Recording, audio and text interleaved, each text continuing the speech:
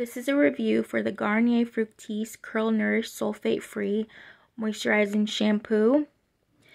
This shampoo contains elastoprotein and coconut oil, and it's great for all hair types, and it keeps your hair frizz-free, which is huge as someone who's had curly hair for a very long time. That is an extremely important factor when it comes to hair products, curly hair products, and anything that claims to keep your hair defined and free of frizz.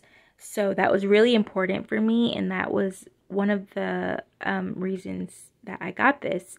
When I first heard about it, I was actually really surprised because Garnier Fructis typically does not make curly hair products. So I was really happy that they came out with this, and I gotta say it works.